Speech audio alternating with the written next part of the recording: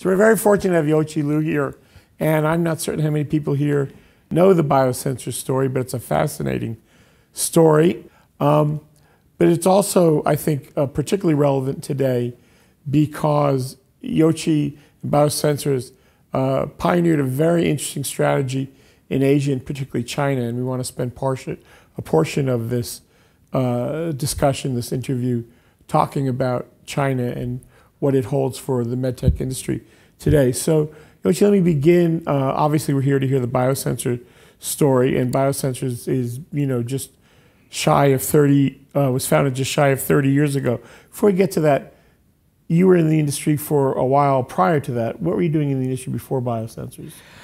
Well, before Biosensors, I was also working for one of the medical device companies with a headquarters in the U.S. And that company was? It was a company called Gould Incorporated, right, in Chicago, Illinois. And I was posted to Tokyo, Japan in the in the late 70s when Japan was going crazy as almost like Japan is #1. And I was very fortunate to be able to witness that sudden growth in the late 70s and the 80s. And then I was able to gain enough experience and network during that period since 77 until 1990 when I founded Biosensors.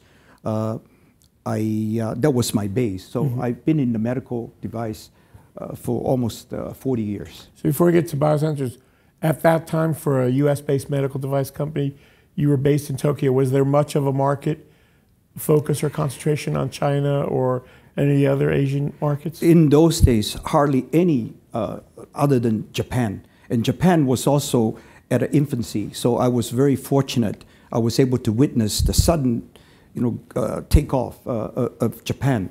And it was unbelievable because I went there with 0 sales. And by the time when I finished my first year, with my bonus, I was able to buy put a down payment for a house in the US.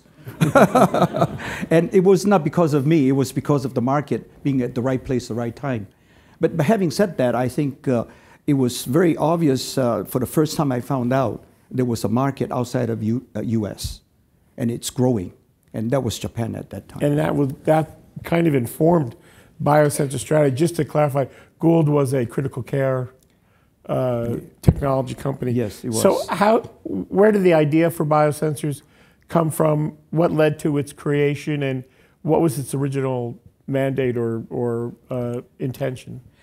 The first 10 years after I founded Biosensors, we were mostly doing contract manufacturing for medical device companies like GE Medical, Mitsubishi's, and Nippon Koden. Those were all in the critical cares.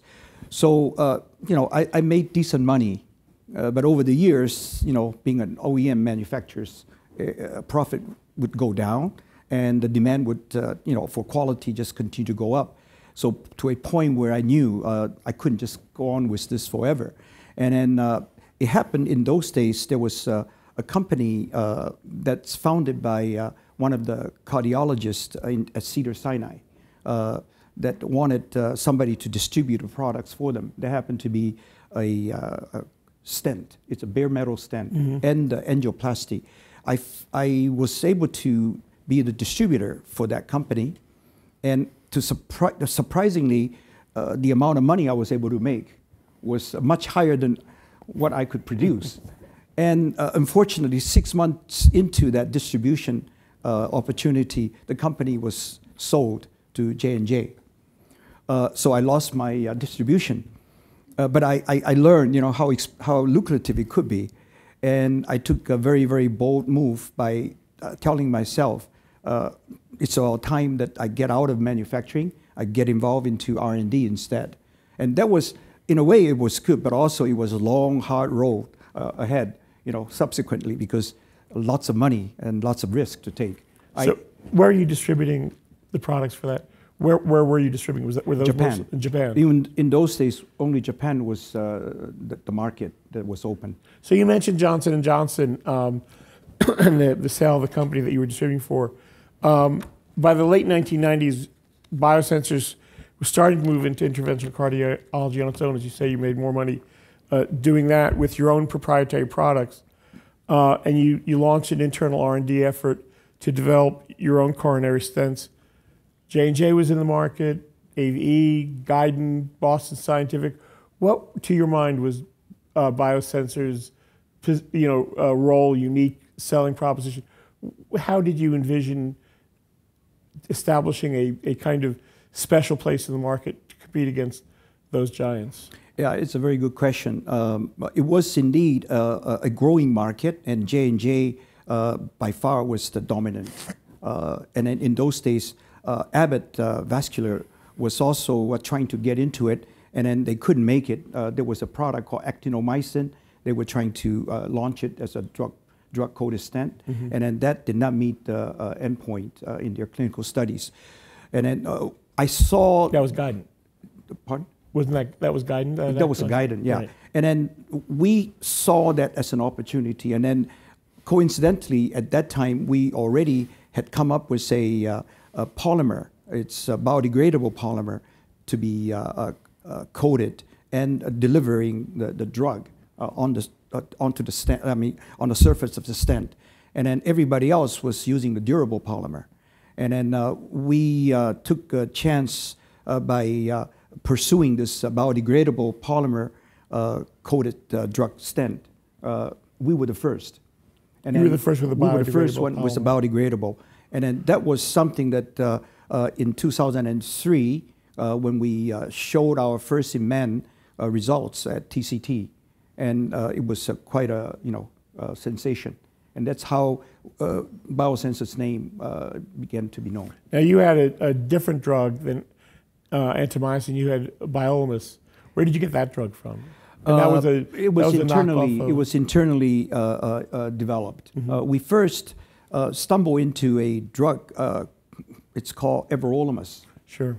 That did not really belong to us. Right. But we didn't know who that drug was. And then all we knew was that we had to come up with a drug to coat it with a biodegradable polymer.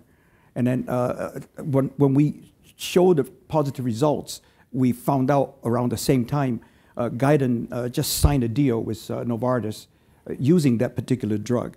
So that was when we were able to present our first opportunity to Guidant in those days with our results that's published at TCT.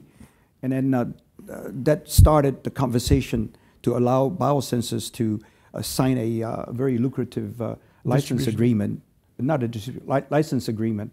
So we transfer all of the everolimus technology and the clinical results to Guidant in exchange for some money. So how long did the development of the Biosensors stent take, and how did you finance that? With the money received from Guidant. But you had developed it prior to that. Well, we already knew we had to do something because we needed a drug if we gave up everolimus, and then Novartis told us already they weren't interested in working with us because they already signed an exclusive deal with Guidant.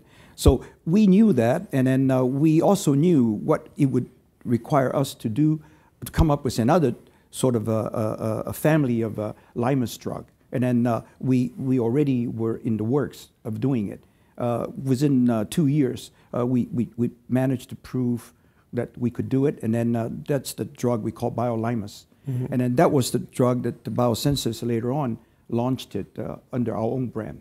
So the license deal with Guidant was also a financing event. I know Terumo was also part of the financing picture for Biosensors. Was that around the same time? It happened to be the same year. Okay. After we concluded the agreement with Guidant, Terumo also failed in their own way, tried to do another drug-coated stent on their own.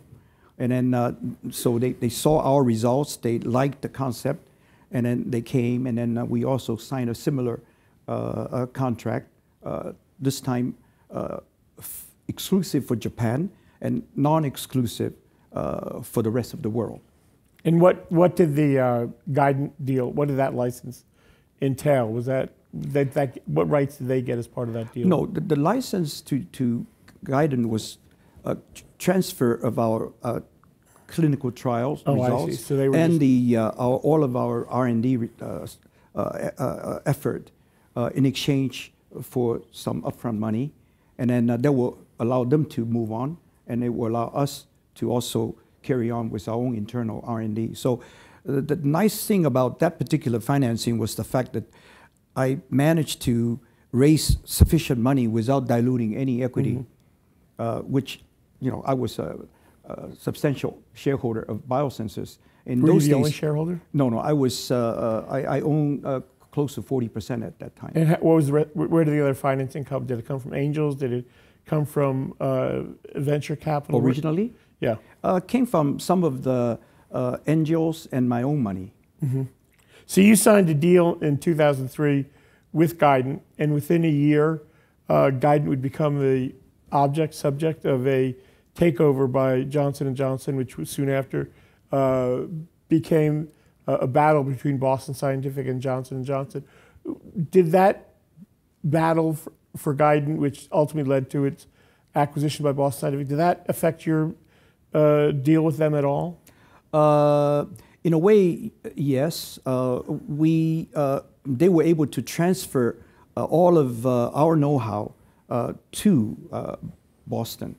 And in a way, Boston was able to take our biodegradable know-how, knowledge, and then to convert it into their own. And what they are selling today, indeed, is a kind of a biodegradable polymer that we started it. So they're biodegradable polymer stent. I cannot, have a proof 100%, but I have a feeling it's something similar. Yeah. Once it was clear that J&J and Boston Scientific were going to battle, did you care? Which of the two? I was too busy trying to launch our own product.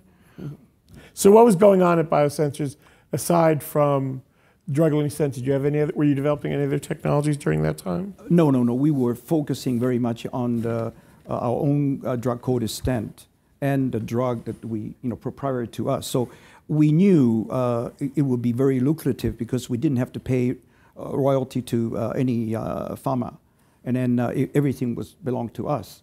And you were selling your own. Proprietary drug-eluting stent. That was our intention. So in 2005, we decided to take the company public in Singapore, and that's how I got involved into Singapore. And then we managed to raise, I think, close to $100 million, and then that was mostly used for R&D, and some of those was used to launch the products in China, in Europe. And prior to that, we managed to get almost equivalent amount of the money from the various partners. So that was a continuation of all of the R&D and the results of our Who are your other partners at that time? I was partnered with Terumo, and then I consider Guidant my Boston, partner. Although But no, I mean Boston wasn't my partner, but Guidant was always our partner. Yeah. So how did Biosensors fare as a publicly traded company? It was kind of a tough because Singapore market has very little understanding and knowledge base about the medical device, but somehow we managed to prevail and survive. So you once told me that during this period you were making a very conscious effort to hire more professional managers into Biosensors. What were the challenges the company was facing, and how are you doing? Well, it was very obvious if we wanted to pursue the same course of action like everybody else, we had to come into the States to compete up against those big guys. And we did try by just trying to take our time and to get the FDA approval. And then after 2 years, we knew we were not going anywhere just because it took so long, and then it would require so much money. And we just consciously told ourselves we should try to take our technology, which we already have a clinical evidence, and then we would mostly focus first in Asia, especially Japan and China, perhaps going direct in Europe where CE would be easier to get it. And then by finding partners in Japan and China who will be appreciating our technology, and then we will come up with a win-win scenario. And that's how we did it. Yes, so because at the time, I think it was almost a given that for any medical device company to be successful, they had to sell into the U.S. You tried, it didn't work out, but you built a very successful business focusing on Asian markets. Yes, again, it was a similar story. In the early 2000s, Japan was already reached the level of maturity, and then they became definitely the second largest market next to United States. Yeah. So we were very fortunate that we had a partner to address that. And China, at the same time, just started to take off like crazy. It was growing beyond anybody's expectation and imagination. And we happened to be there at the right time by launching this product of ours. And then it was those days when regulatory in China was still not as stringent as today. So we were able to get the approval, and we launched the product. Immediately, we became top 3. So I want to pick up on the China story in just a bit, but what time period are we talking about right now? When did you begin to identify China as an important market in which to sell? In the year 2000, we already began to see China showing a small sign of growth. And then by 2003, we went in there. We were the earlier ones that went in and got a partner. And then by 2005, I think maybe 4 or 5, we stopped commercializing it. And overnight, the product shot off, and the sales took off. That was beyond our expectation. Yeah. In the early days of drug-eluting stents and coronary stents, U.S. companies in Europe very quickly took over the European market, so that the European market looked a lot like the U.S. market in terms of competitive landscape.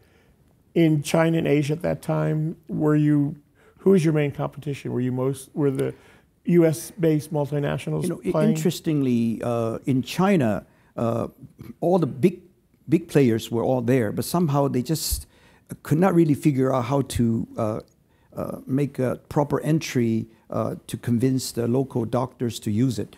And then in the meantime, the Chinese government was more eager to promote domestic suppliers. And then we were viewed as one of those domestic manufacturers. So in a way, we went there at the right time again. But you were based in Singapore at the time? Or were you no, we already had a partner by the name of Wei Gao. Okay. In China. And then and they own 50%, we own 50% of the joint venture. So we had a factory there. And then the factory actually was running very efficient, although we sent in our own people to manage the factory then. So I want to get to China just a bit. Before that, we'll get to music financing. But even before that, do you ever think back about what might have happened if you had persevered and gone to the U.S. marketplace? Or do you look back and say not going to the U.S. market was exactly the right decision? I think looking back, I would say we did the right thing by not going to be in the U.S. I would have been, I wouldn't be here today otherwise. So you stepped down as the CEO in 2008, but remained as executive chairman. Who came in as the CEO, and how did your role personally change? Well, in a way, the company evolved after IPO. We took in a Chinese partner in 2007 because we decided to own 100% of the China subsidiary. The way we did it was by paying them, several $100 million in cash, and that the rest was in our shares. So overnight, they became a larger shareholder than me. So they took over the board, and they wanted somebody from China to do it. And around the same time, I was about to reach 60 years old. And then, I thought maybe it's time for me to slowly, relinquish my position. So we had a CEO who was running China for us, a very able person, and he demonstrated to the Chinese partner his capability. So he was subsequently, elected to be the CEO. I became the executive chairman and continued to run the company along, with him. So 2013, I know, was an important year for Biosensors in terms of a new financing, and for you personally as well. Tell us about the financing that took place in 2013. Maybe before 2013, I was approached by another private equity firm in China to sell a good portion of my share in 2010. And after, I chose to take a little, back step, I decided maybe it's time for me to cash in on my shares. So I sold a good portion of my shares to this private equity, but still remain as a executive chairman. So that one was, in a way, after 30 years of hard work, I was able to be rewarded somehow. But 2013 was indeed a strategic entry by another private equity who decided to buy the shares from the Chinese partner who decided to sell. So we end up having two private equity firms to be the majority shareholders of Biosensors by 2013. Mm-hmm. And you had another financing. Well, before I get to the 2014, what did the private equity firms see in Biosensors? What plans did they have them, or was this just an opportunistic, financing to capitalize on how successful Biosensors was? We had lots of cash, and then we were quite profitable because of all the things we did it in Asia, especially in Japan and China. So they were very attracted to our cash flow. At the same time, they also were hoping one day they can take the whole company to China for listing because in Singapore the valuation is only so much, and then you don't get as much attraction. So that was their goal: try to take advantage of the cash position, and also hopefully to take it to China for listing. But, and just to clarify, or to make clear, this was not a distressed financing.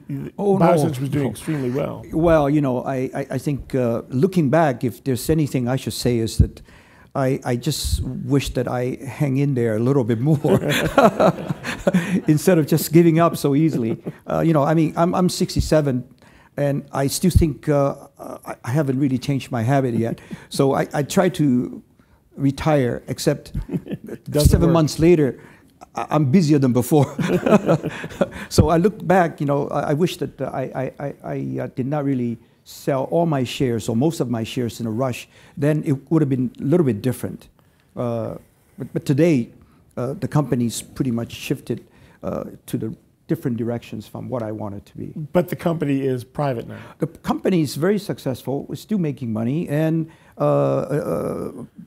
private. We went private in 2017. Right. And today, about a couple of weeks ago, the private equity firm just made an announcement that Biosensors just merged with another medical device company in China, listed company. Called? It's called Blue Sail. And then that was public announced. Mm-hmm. So today they are the biggest listed company of medical device companies in China. Blue Sail. It's called Blue Sail, but right.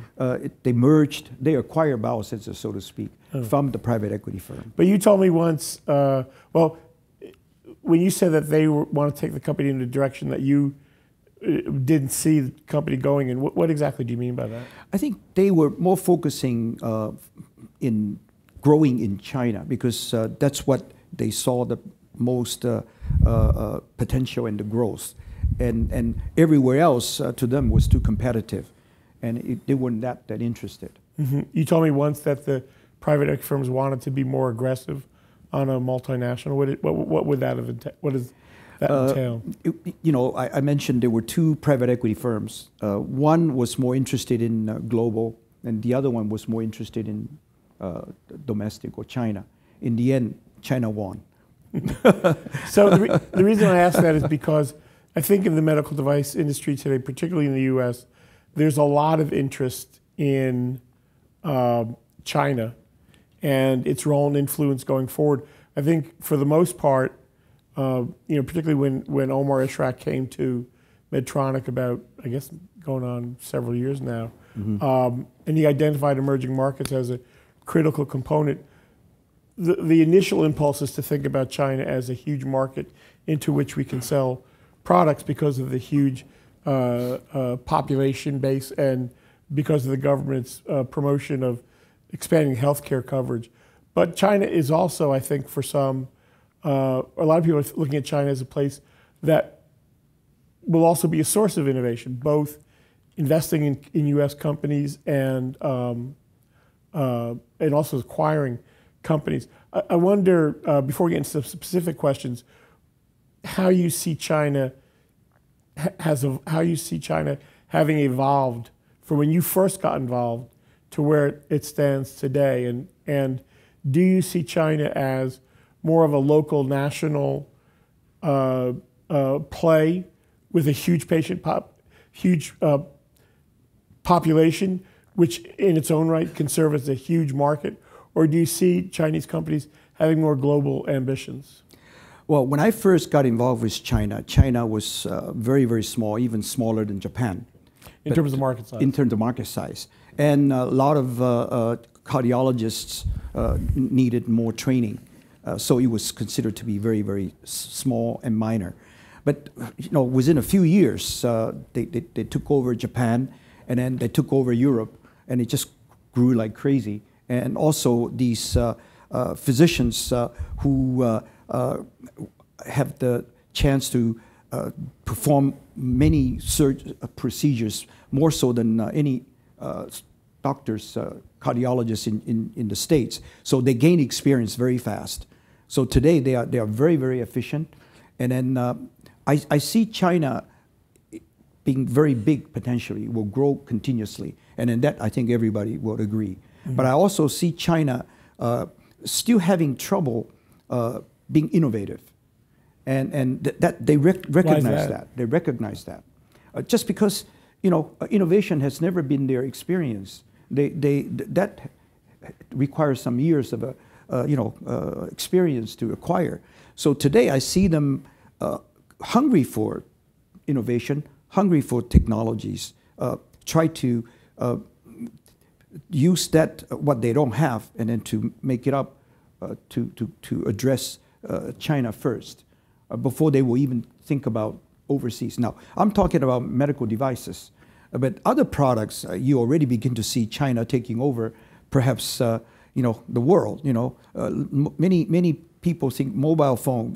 iPhone is Apple is the leader, but actually the biggest one is China. It's called Huawei, and then they have about 60% of the market share in Latin America. Of course, they they pretty much dominate also in China. So all those electronics, appliances, China already took over from Japan, from Korea, and they went abroad. But when it comes to medical device, it's a different story. Number one, it has a regulatory process, and you need to really do a proper safety and efficacy verification, and then those are the things that they are not very good at, and that to me is an opportunity in terms of what people in the U.S. can provide. So if you have something unique and innovative, then it's very possible there will be somebody who will be interested in China to partner with you and to take it there and then to bring products into China. How would you respond to somebody who brings up what has been a worry among U.S. companies about lax IP protection and well, let's answer IP protection first, and then the difficulty of setting up a distribution, particularly on your own. But talk about IP first. Is that still a legitimate worry, do you think? Well, I mean, you know, China is, everybody knows that they copy products. Just like 50 years ago, Japan would copy US for their electronics, for their cars, and you know, it's all the evolutionary process. And China today is still trying to take what they can get from the West and then try to replicate it and then make it cheaper and better. So in a way, it's gonna be part of your concerns, and you just have to address it. Most people will address it by sending their own people, by making sure that you know, they don't take the critical components to China for manufacturing. There are many ways you can do it to overcome it, but there's no guarantee, and that you just have to know that's part of the risk you have to take. But having said that, if you are confident you can continue to innovate, then it's okay. So Biosensors started its Chinese operation as part of a joint venture with a Chinese company, and you often hear that that's really the only viable way of getting into the Chinese market. So joint venture, is that still true, or is that? Well, I still recall, even when we had a 50-50 joint venture relationship, we had our own factory manager, we had our own guys that we sent into China, and everybody, including our partners, they were off limit. We would not allow them to come into the factory. I mean, you know, that was true. And then it turned out to be the right thing to do.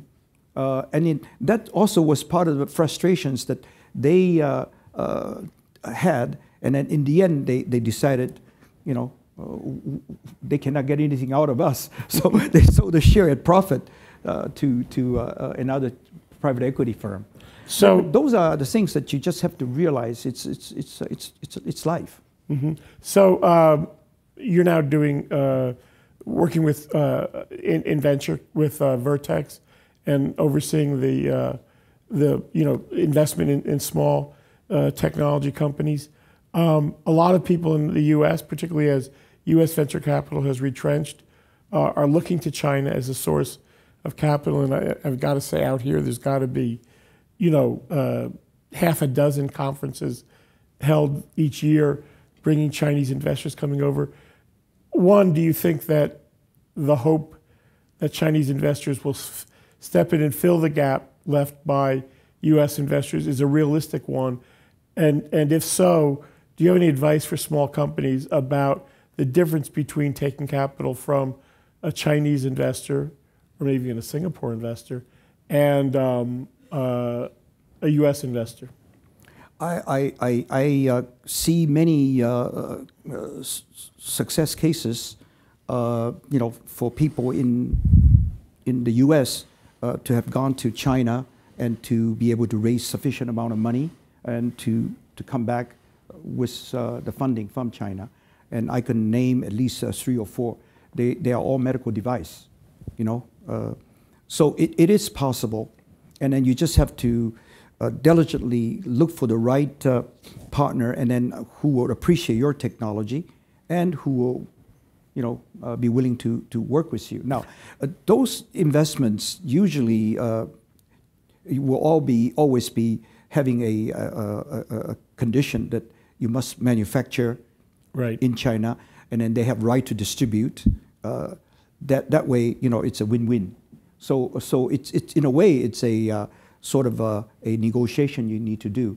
But if you are willing to take that kind of approach, I have a feeling there will be more funding availability in China than possibly in the U.S. today.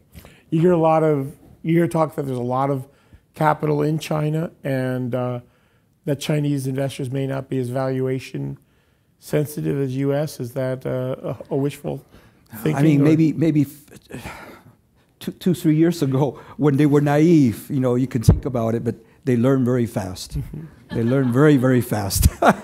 Today, I think they're tougher than you, tougher than American investors, I think, or the VCs. They are very smart. Yeah, they are very smart. One flip side to that is the role of Chinese companies, large companies, as potential acquirers of Western companies. We saw Microport acquire the total joint assets of Wright Medical, and I have a good friend who's a European VC who's going to China a lot these days, and his view is in the US there really aren't a lot of buyers left, so he's now looking to Chinese companies. When you think about not Chinese investors but Chinese companies, do you see much appetite on their part for Western companies in an effort to be more global? Generally speaking, it's not in an effort to be global, but it's more in the interest of acquiring technologies. To bring into China? To bring into China, yes. Okay. It's very, very, they are very eager to do so. And what does the landscape look like? I want to get to drug-eluting stents in particular in just a second, but what does the landscape look like in terms of large companies, large medical device companies in China? In the U.S., we've seen phenomenal consolidation with Medtronic buying Covidien and St. Jude being acquired by Abbott, and Becton Dickinson buying Bard and CareFusion. Are there a lot of large? I mean, I don't know much about the market. You mean local consolidations? Well, I mean in terms of large Chinese multinational companies that could be potential acquirers. I know Mindray, I know Microport. I learned a new company today, Blue Sail. But I don't know very many other big Chinese companies. There are a lot of big Chinese companies nowadays. They come to the States, they acquire companies. Weigao acquired recently another company. I forgot the name, but it's a critical care company. Mm-hmm. They paid almost $700 million for it. It'll come back to my mind. So it is aggressive. Indeed, they are very eager to acquire assets and the technologies in the U.S. Because for them to buy a Chinese company, pay the valuation available in China, they might as well just buy a U.S. company because it's cheaper. Right. Chinese companies very expensive. Nobody wants to touch it. I mean, that's the fact because of the supply and demand. So I want to ask specifically about the drug-eluting stent market, because I think it illustrates another aspect of the Chinese marketplace. Before we do that, who is JW Medical? JW Medical started out as a joint venture between Biosensors and Weigao. And we provided them with our drug and the polymer as well as catheter technology. And then they would just provide us with the finance, and then we form a 50-50 joint venture, so to speak. And we started from nothing, and then they did not have any position in the interventional cardiology. In 6 months, we became one of the top. Actually, in those days, Microport was already there. We were number 2 immediately in 6 months. And now JW Medical is one of three drug-eluting stent companies on the marketplace. There's another company that came along the way. It's by the name of Le Pou. Right. Le Pou is now number 1, and again, it's they received some fundings from I forgot the name. Today I just don't remember the name. From a U.S.-based company. A company or an investor? It's an investor. It's a VC. Okay. So the reason why I asked that question is because I was talking to a very prominent interventional cardiologist a couple of years ago. And as I mentioned, when drug-eluting stents, even coronary stents, first got to Europe, U.S.-based companies very quickly took over the European market, so that the market leaders in Europe looked very much like the market leaders in the U.S. And I was asking this interventional cardiologist how long he thought it would take for U.S. companies, Abbott, Boston Scientific, Medtronic, to do something similar in China. And he said it's not going to happen. It's too late. Yeah, I think those top 3 have 85% of the market. 75 to 80%. 75 to 80% of the marketplace. Why is that? And is drug-eluting stents typical? Is it an outlier? What I mean, because it would suggest to U.S. companies that it perhaps is not in the cards to. Well, I I think looking back, my answer to that is that no one among all these big players assumed or expected the China market to grow so fast. So they were not interested in addressing China. In the meantime, China took off like crazy because the demand was so high. And then only those domestic suppliers whose product and the quality may not be as good as American big guys, at least they were willing to work with the users. They were willing to foster the market. And naturally, they were the one to be accepted it. And then if you do that for 4 or 5 years, you control the market. And also price-wise, domestic drug-eluting stent tend to be 15 to 20% lower in price. Well, it's interesting because you say that. You don't have to pay for import duties, whereas for the imported products has to be import duties. Well, it's interesting that you make that point. I meant to raise it before. As I said, Omar Ishrak was the guy who kind of put emerging market strategies on the map for U.S. medtech companies. But even prior to that, Medtronic had identified China and emerging markets as an important future direction for the company. I remember talking to a senior executive. He said to me, there's no question we can sell our products in China. Question is, can we do it profitably? Can we get the kind of pricing we need? That you get into how to sell in China. And then, every country has its own culture, has its own way of doing it. And definitely, I think if you have to ask a Chinese cardiologist who they prefer to deal with, they would prefer to deal with decision makers and Chinese who understand themselves. So it was a sort of a home court advantage in many ways. Not to say that big guys like Medtronic did not do a good job. It's just for you to do something for big guys, you almost have to get approval, authorizations from the parent company headquarters. Whereas for domestic companies, they make decisions very, very much right on the spot. So the thing that led to China as an exploding market is the movement toward what some people call moving to the middle of the pyramid. With the idea being that there has always been in China a top of the pyramid market of several hundred million people who prefer Western products, can afford to pay premium prices. But the real expansive, explosive opportunity comes when you go the next tier down, as the health system begins to expand into that marketplace. And then there is some thought that that is a large market, but it requires a different kind of device. I don't want to say an inferior, people like to use a more appropriate product, but one that has fewer bells and whistles, fewer benefits, priced lower. Is that a correct reading of the marketplace? Yeah, it's generally true. Even if it's in the U.S., you have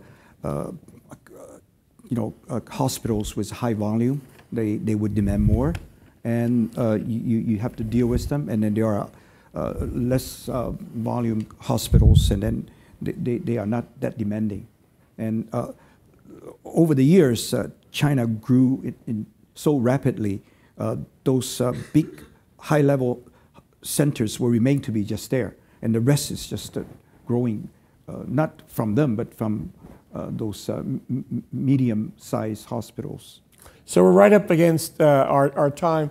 If anyone has any questions, raise them. Can you make your way to a microphone just because we're taping this? My name is Anurag Meral from Biodesign. Yoh-Chie, thanks for those comments. Those were really insightful.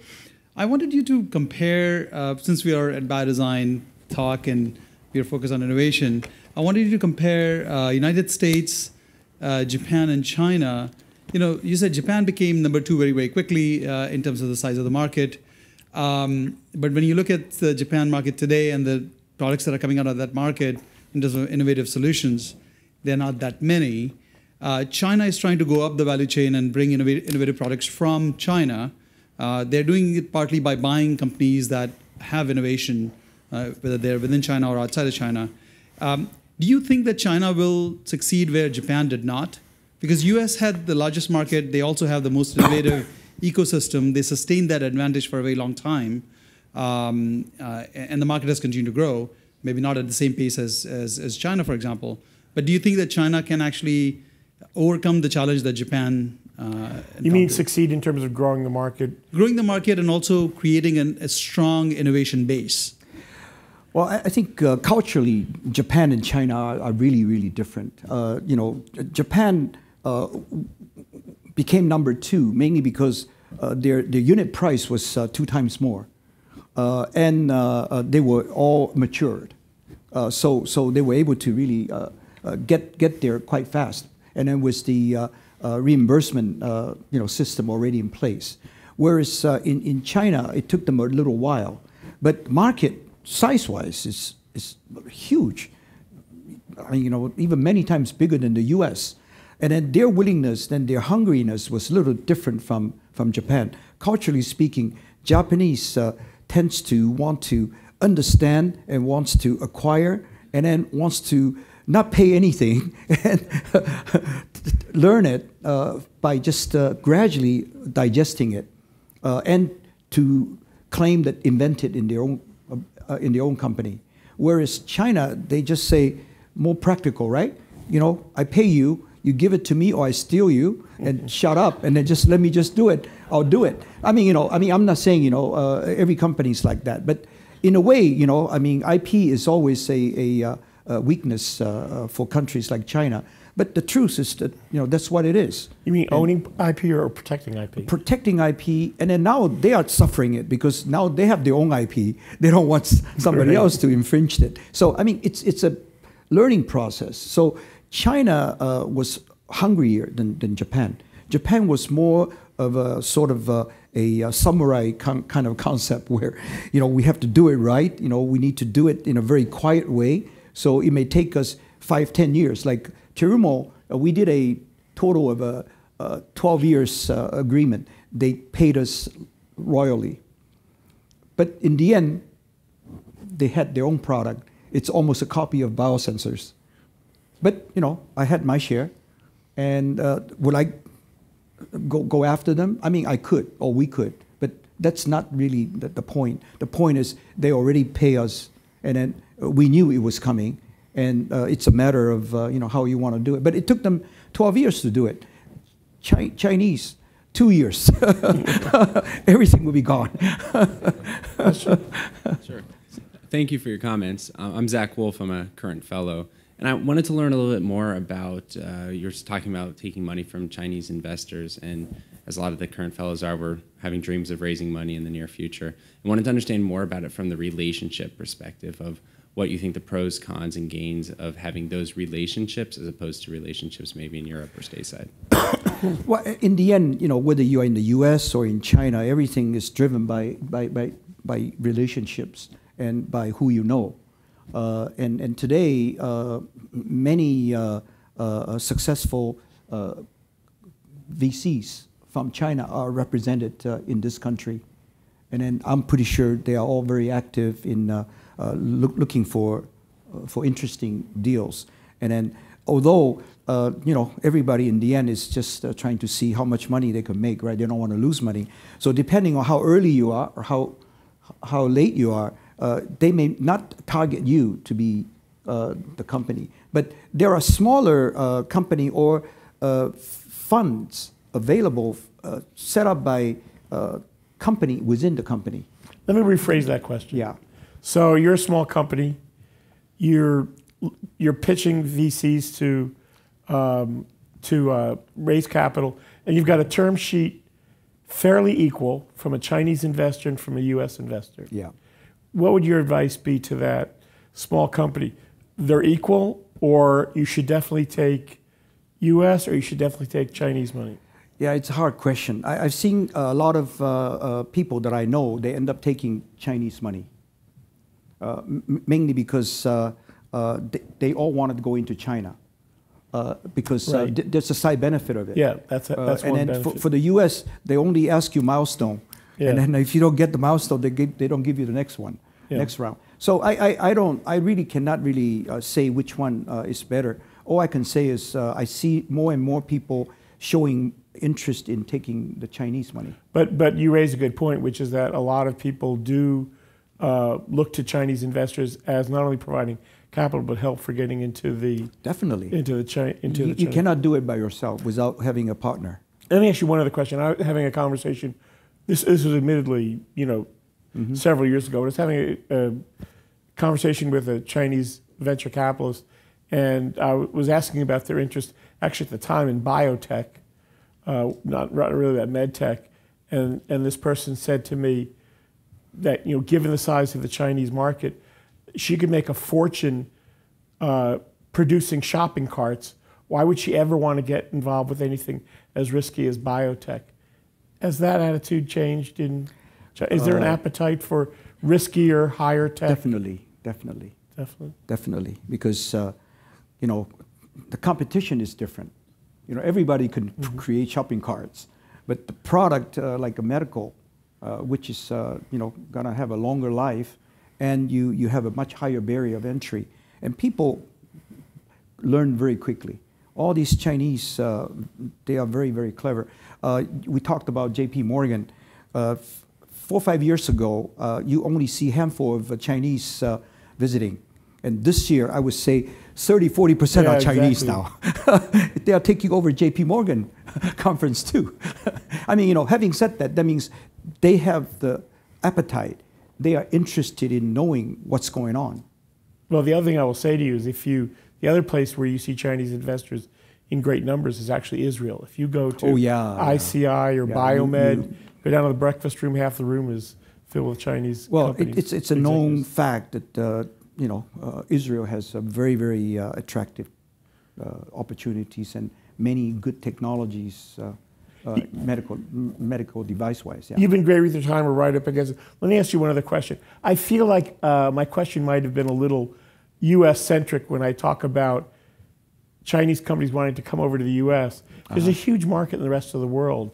Biosensors was successful basically by saying we can be successful avoiding the U.S. market. When you think about fast-growing markets in Asia like Vietnam, Korea, that a lot of people point to, do you think Chinese companies are more directed at non-U.S. markets as easier places for them to access greater populations? I mean, we were in India earlier this year, and I could imagine that Chinese companies would fit very well with India in terms of becoming major suppliers because there's not that much of a native Indian medtech industry. But do you see Chinese companies as focusing on U.S. in their global ambitions or more likely to look somewhere else?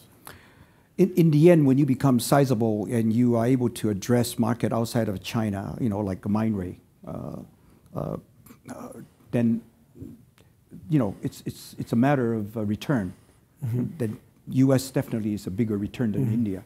We could talk forever about how fast India will grow, but the net results in the short term, U.S. Still remains to be the target for them as a priority. Now, not to say India is not growing. It's growing very rapidly. So they do have a interest in coming into India, but not in the same way as coming to the U.S., which is ready. Well, it sounds like we should all prepare for a greater role and influence of China in the U.S. marketplace. Yoh-Chie, let's thank Yoh-Chie very much for coming and sharing his thoughts. Biosensors is a great story, and there's a reception just outside that you're all welcome to attend.